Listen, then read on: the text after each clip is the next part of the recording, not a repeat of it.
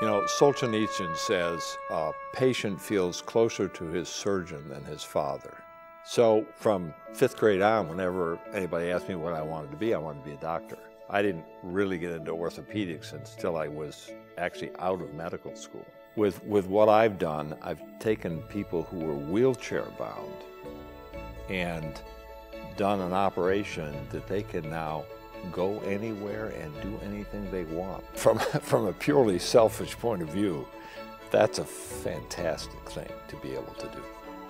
And that's what makes orthopedics so much fun. That's what orthopedics is, it's so much fun. David Hungerford would say that the world needs more compassionate people, and those of us who are fortunate to have what we have are obligated to help those who don't. He didn't set out to be a great philanthropist. He set out to say, what little thing can we do over here in our little corner that we have control over that will help somebody? And all the rest kind of followed on.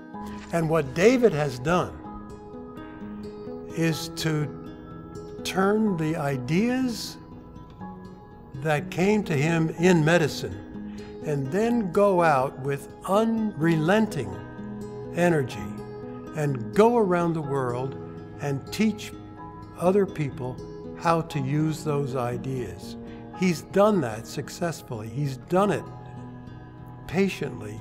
He's done it with just incredible imagination and energy.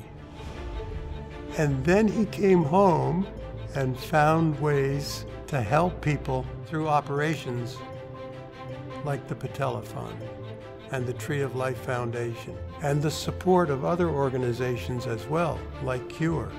David has been with CURE really since the beginning, since the first hospital opened in Kenya in 1998. He's traveled to our hospitals in Africa, and he has performed surgery on children who would have no other chance in this world had it not been for him coming and doing that surgery.